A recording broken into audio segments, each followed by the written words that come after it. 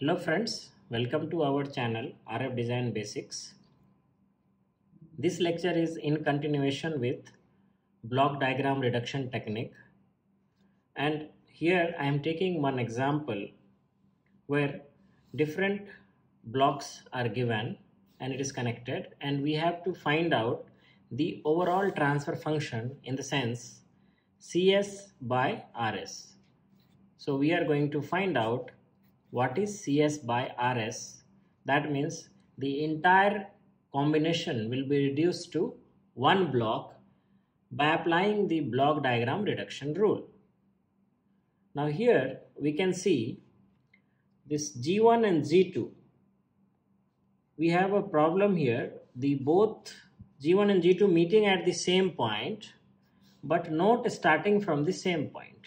Basically G2 starts from R and G1 starts from this feedback.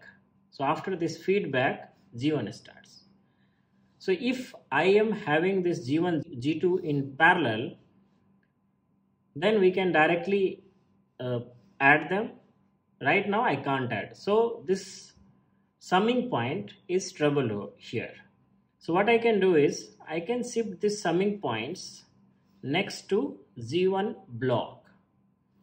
So when we shift this, whatever is the input to this summing point will be also shifted there, and the input is over here H1. Since we are moving left to right, this G1 will multiply it in H1. So now I will be making this summing point over here and removing this, and this block H1 will change to G1 H1. You can see in the next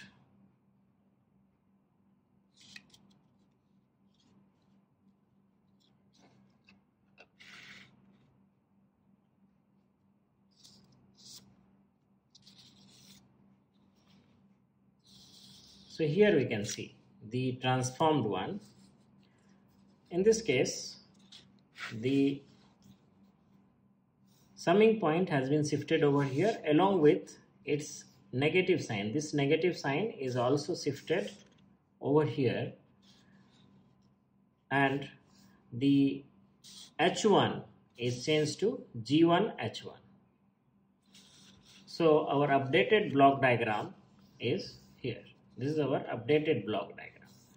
Now we can see there are two summing points next to each other. So whenever there are two summing points next to each other, we can interchange them. If there are takeoff points next to each other, they are same. There is no difference in takeoff point having being here and being here or being here. But there is big difference between the summing point next to each other. So whenever the summing point we are interchanging, the entire thing will be interchanged. Means this G2 will into this one will shift here, and this summing point will shift here. So G2 will end over here and G1 H1 will end over here, and that will become negative. Here it will be positive. So you can see the next step. So we have just interchanged this, nothing else, everything is same. We just interchange this and it has become very simple problem now.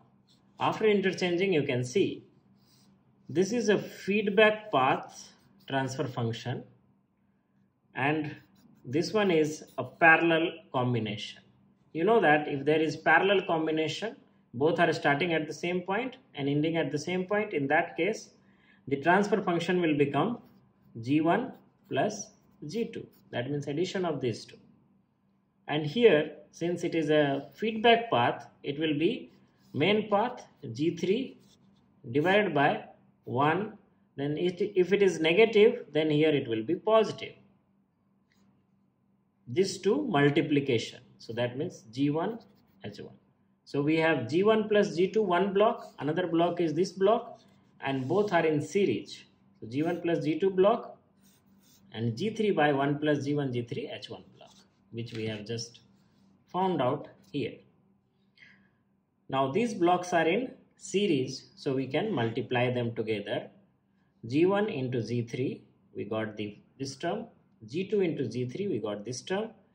And divided by 1 plus G1 G3 H1. So this is our transfer function.